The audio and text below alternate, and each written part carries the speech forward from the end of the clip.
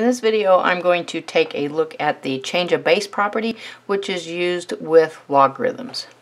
Basically, our change of base property says that if I've got the log of m base b, I can choose any other base that I want and rewrite this as the log of m base a over the log of b base a.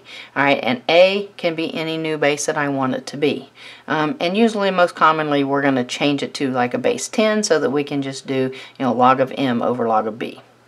Alright, now this also works for natural logs as well. If I had the log of m base b, I could change this into the natural log of m over the natural log of b.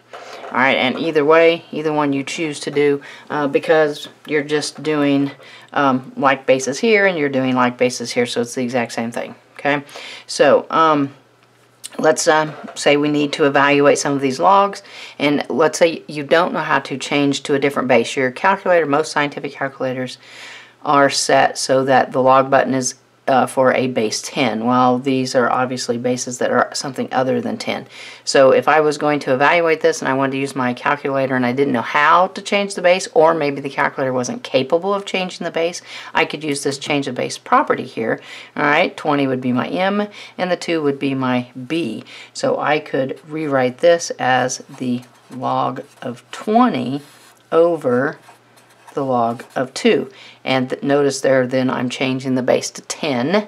Alright, and then I could use my calculator, punch that in, and get the decimal equivalent, which would be about 4.322. Okay, so it's a pretty simple concept. Just take the log of 18 over the log of 6.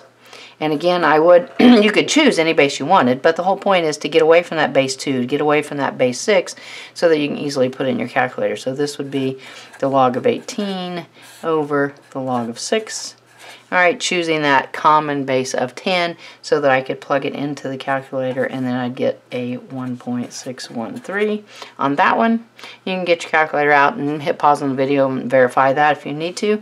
Alright, maybe on this last one, let's show it with natural logs. Okay, so you could do the exact same thing if you wanted to use the natural log button on your calculator.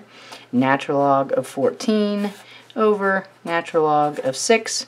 Alright, plug that in your calculator and hopefully you're going to get a 1.673. Okay, so just 3 real quick logs where you're evaluating logs using that change of base formula. Comes in very, very handy, especially if you've got that calculator where you don't know how to, or it won't let you change the base to something other than a base 10. Definitely thanks for watching, and give me a thumbs up.